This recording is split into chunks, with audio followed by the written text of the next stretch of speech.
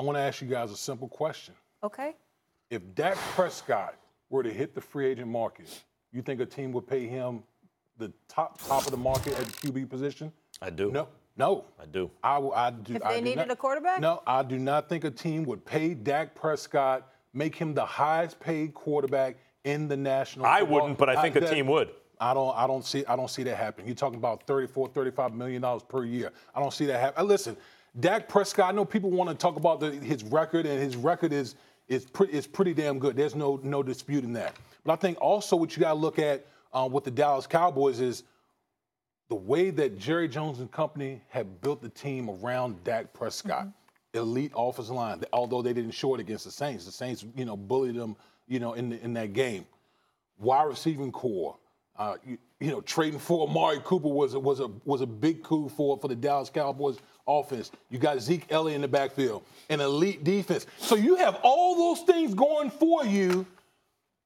If you're Dak Prescott, last week you played against the New Orleans Saints. Your defense doesn't even give up a touchdown, and you can't elevate your team enough to win a game against a New Orleans Saints team that doesn't have Drew Brees, but you want me to pay you $34-35 million a year? Are you crazy? Now listen, we all know how this stuff works. Guys leapfrog each other. Wentz gets paid. Then Goff comes right behind him and gets paid. That's just how it works. So will he probably get the money? Probably. He'll probably get it. But should he? Do I think he deserves to get it? No, because I don't see a guy who when things aren't perfect around him offensively, when Zeke Elliott isn't getting things going, the running game isn't getting things going, does he elevate the Dallas Cowboys offense and puts them on his back? No, he's never been that type of guy. But never. Listen, I agree with you. If it were me, I wouldn't have given Goff the contract he got. I wouldn't give Dak the contract he's looking for if I were a team. But at least Goff has been in one of the best offensive leagues. And hold on. And he took the Los Angeles Rams to the Super Bowl. Wentz was an MVP guy before he got hurt. I left Wentz out of this because Wentz is capable of higher heights than Dak or Goff, in my opinion. How's Goff looked since Gurley hasn't been right? That includes the Super Bowl. He looks all right. Most quarterbacks need a running game in order to do their thing. Even Aaron Rodgers, unfortunately, has never really had that play-action monster with him. Could you imagine? But Rodgers can elevate past that. Mahomes can elevate past that. We're talking about the most talented quarterbacks of all time. Everyone else pretty much needs a running game, right? So if you stop that, they're going to look ordinary. But actually, Dak usually comes through under pressure. Dak has a winning record partly because he's good on third down. He's big on those big moments. I agree with you.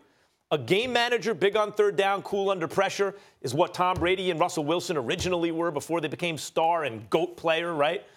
And Dak maybe goes in that direction. It looks to me like he is going in that direction. Maybe he's not there yet. I wouldn't give him the money if I were running a team, but the reality is, based on the market and the way he's played this year, he does deserve what he's looking for. He deserves what he's looking for, Damien Woody, and the bottom line is this. You can sit up there and say, we don't know. I don't have a problem with that. I have a problem with people like you and others who act like we've seen enough and we know definitively what Dak cannot do.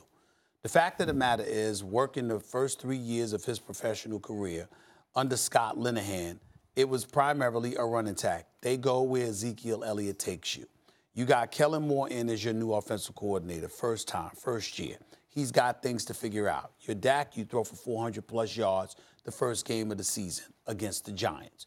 You didn't have to do that against the Redskins. You beat them. You certainly didn't have to do that against Miami, a game in which you won 31-6. So your first real test came against New Orleans last week. Ezekiel Elliott got his money. He ran for 35 yards. He averaged less than 2 yards a carry. Now, we know what Zeke can do, but the bottom line is that wasn't a good game for him.